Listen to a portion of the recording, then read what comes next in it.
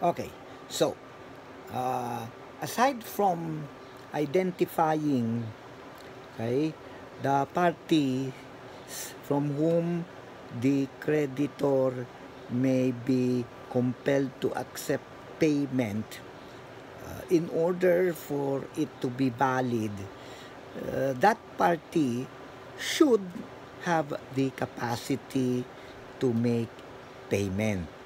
1239 is very clear. Let me read it for you. In obligations to give, payment made by one who does not have the free disposal of the thing due and capacity to alienate it shall not be valid. So, what is therefore the implication? The implication is the payment made by this person to the creditor may be taken back. Pwedeng mabawi. Can the creditor insist on retaining payment? Because anyway, it is a legal payment of an existing debt.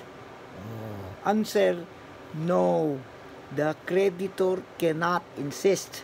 And if the party making payment who did not have the capacity to do so would want to take it back, he may, as the payment, as I have said, based on 1239, is not valid.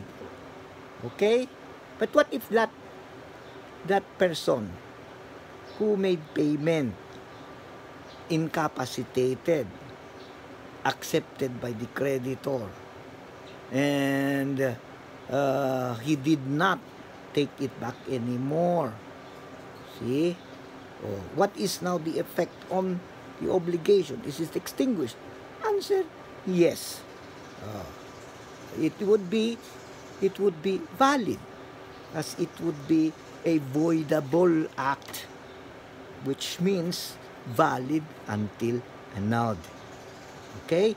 Now, who could effect the annulment, which would result to the returning of the payment made?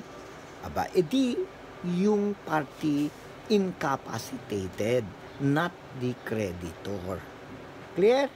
So that is 1239.